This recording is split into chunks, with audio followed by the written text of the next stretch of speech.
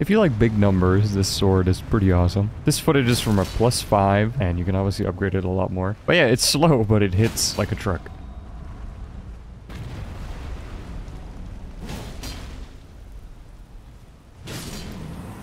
So here's the sword. As you can see, the damage with +5, and it scales with strength better, and does require 31 strength also, so keep that in mind with 12 dexterity. Also to mention, it does weigh a lot, so if you're trying to get medium load, then you're gonna have to pretty much take off your armor or wear some very light stuff. Starting from first step, getting it is gonna be actually pretty easy.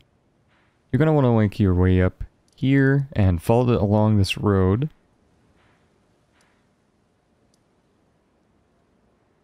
And it should be right about there. There are a couple of dogs guarding it, but you can just kind of run around here and sneak up to the chest. Just follow along.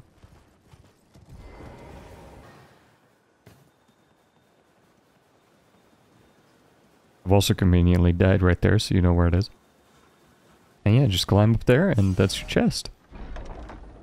Consider subscribing for more Elden Ring content, and if you need some runes, then check this video out.